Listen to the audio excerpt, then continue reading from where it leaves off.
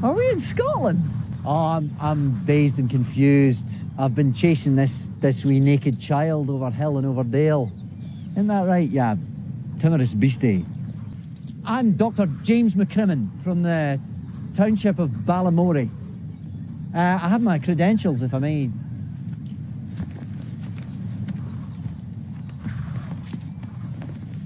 As you can see, a doctorate from the University of Edinburgh.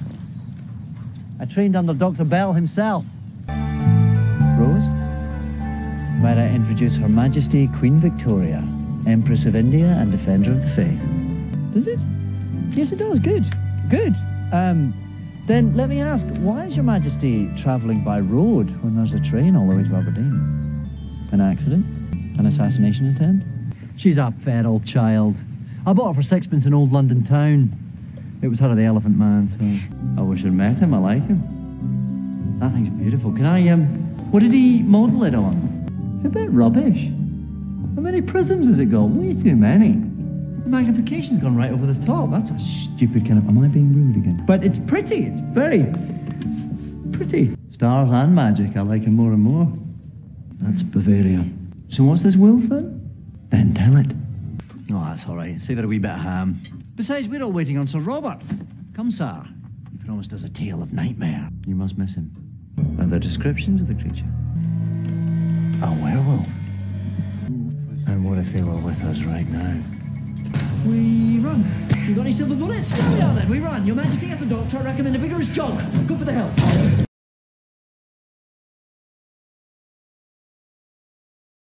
We get almost competitive about it, if I'm honest. Yeah. Well, I think farting before performing of any kind is an exorcism. It, you know, gets you ready for creativity. But I discovered that John feels the same way, and he can thunder them out. I think it's obviously the Glasgow heritage, because he's from Glasgow too. There's a kindred spirit there, maybe. Just loud, powerful. We also discovered that Freema, who plays Martha Jones, the new girl, really didn't like it, which of course just spurred us on. We used to save them up until we could wander past her and thunder one out. It was great fun. Morning.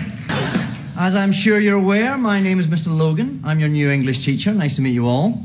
Hope you're all ready to get to grips with some Elizabethan literature.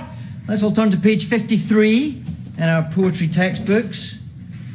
I think we'll dive straight in with the bard himself. No, I'm Scottish. No, I'm British. No, I'm not, but as you can see, I do speak English. Well, clearly you can. No, I'm talking English. Okay, whatever you want. Now, let's get on with Shakespeare. I am perfectly qualified to teach English. You don't have to be English to teach it. Is your name Lauren Cooper by any chance? Your reputation precedes you. Oh, Shakespeare's sonnets. Sir? A sonnet is a poem. Sir? Written in 14 lines, the last two of which must form a rhyming couplet. Sir? Yes, Lauren. Not just now. Just wait. What is it? Doctor Who. I don't know what you're talking about. You look like Doctor Who, though. I'm not Doctor Who, I'm your English teacher. I don't think you are, though. Lauren. I think you're a 945-year-old Time Lord. Listen. Did you just pitch up from Mars? Don't be ridiculous. You know your house, right? What? You know your house? Yeah. Is it bigger on the inside? Be quiet. If you park the TARDIS on a meter? Oh. Can we please get back to Shakespeare? Thank you. So... Do you fancy Billy Piper, sir? Right. You are the most insolent child I've ever had the misfortune to teach. You're pointless, repetitious, and extremely dull. Bit like Shakespeare. You're not even worthy to mention his name. William Shakespeare was a genius. You, little madam, are definitely not. Now just sit there, keep your mouth shut, or I will fail you in this whole module right now. That's better. A rose by any other name would smell as sweet. What? Oh, your hair is so stupid. Nothing wrong with a plait down a man's back. Well, it's for a play. I didn't choose to do this for my private life. And in the play, it is unleashed. I unleash the beast. But the rest of the time, it's kept neatly back there, yeah. I'm glad I learnt my lines. Exactly. That part of the joy of Doctor Who, though, isn't it? How could you both be in it? Well, you'll have to tune in and find out, Jimmy. It's exciting. No, I'm an old I'll turn up for it. No, there is a bit of a precedent in Doctor Who, down the years, on the big anniversaries. Some of the old Doctors have returned and shaken hands with the current. But obviously it's changed through time, so when I was in the TARDIS it looked different to the one that Matt's in now. It is much bigger. It's got bits that go round and I am so glad I didn't get stuck in traffic. This is an out-of-body experience. So much of tonight now makes sense. All those people lying to me. I mean, I grew up loving the telly, so thank you. So the fact that I get to make part of my living by being on the telly is something I have to pinch myself about. To get prizes for it, it doesn't compute. I think that, as tonight proves, TV and TV drama in particular, I think is in the midst of a real golden time, and just to be the tiniest little cog in that is something I'm terribly proud of. But I'm just a hired hand, so anything I've achieved is because talented and clever people have been talented and clever enough to give me jobs. So to any of them, David Blair, who gave me my first big telly job, Russell T Davies, Julie Gardner, obviously, Chris Chibnall and Jane Featherstone. I've started a list. Don't do a list, I'll go on forever. Anyone who's ever given me a shot, thank you very much. And anyone who's ever let me into their living room on the telly, it's a real honor and a privilege to get to do that, so thank you. And all the wonderful actors I've got, all those people on that film, making me weep. All those wonderful people, oh man. Who have I got to thank? There must be some people I should thank.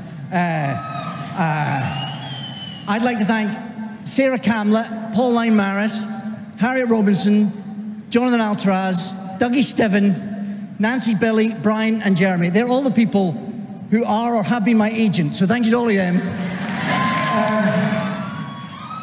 I don't know what else to say. Obviously, I've got to thank my wonderful family, my amazing wife who has lied to me about tonight.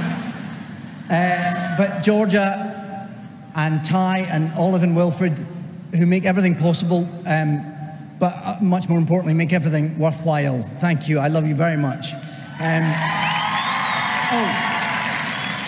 And seeing as he was on that film and didn't tell me, I would like to dedicate this to my dad. He's an inspiration and a role model, so thanks, Sandy, and thank you, everyone. This is amazing. Thank you so much. I mean, it is statistically quite unlikely. But there we all are. Look, there's the three of us. Yeah. Oh, that's so embarrassing. I'm wearing the same suit. Come on. That doesn't make me look very windswept and celebrity-tastic, does it? It's a very nice one. You wouldn't want me to just wear it once, right? Well, yeah, now when you start jobs, because of the Me Too movement and lots of, great strides forward are being made in making sure workplaces are safe. So now different companies have different ways of coping with that. And I had to, for a show I was doing, I had to sit and watch a video and prove that I'd watched this video from start to finish. And it takes you through things that are acceptable and not acceptable in the workplace. And then, right at the end of this sequence, when it's talking about how to communicate on your mobile phone and what's appropriate and what isn't appropriate, it says, and remember, the eggplant emoji is not just an eggplant. And that's it. And I'm left going, what the is an eggplant? It's an aubergine, right? I mean, but that's not what they mean. There's a whole, and it turns out, and I knew nothing about this, there's a whole kind of language, usually based around foodstuffs, where they represent other things. Yes, asking someone out for a taco could easily be misinterpreted. It turns out. Did you know that? Be careful. Did you know about this? Did you know? Because I thought the emojis were just meant to represent what they represented. I didn't know there was this whole kind of other language you had to learn. I am talented. Well, Harry Potter made nearly 10 billion. You were in one film. That is not helpful. And only one scene. And also a flashback. I was actually in 4 of the Twilight films. And Doctor Who! Not anymore, baby!